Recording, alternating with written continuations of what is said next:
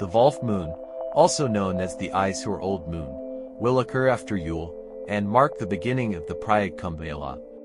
For all of you who enjoy stargazing, there is good news.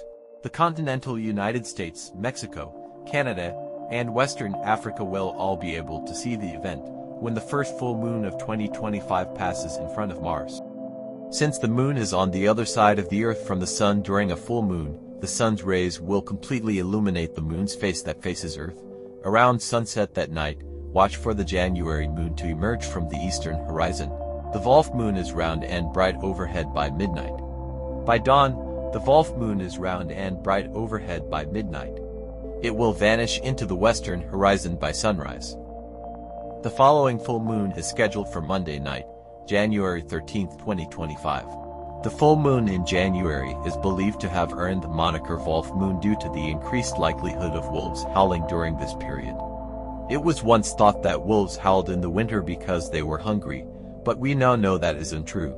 According to the Farmer's Almanac, the Assiniboine people of the northern Great Plains called the January full moon the center moon because it refers to the idea that this moon roughly marks the middle of the cold season.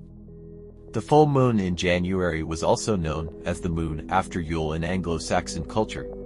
The ancient winter solstice festival known as pre-Christian Yule or Jule is typically observed around December 21st.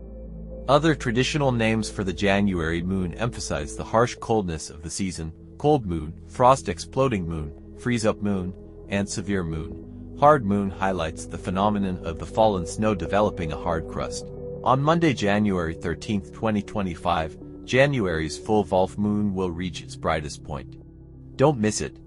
Stay tuned for our upcoming videos, and feel free to reach out at any time. Your support is our greatest motivation.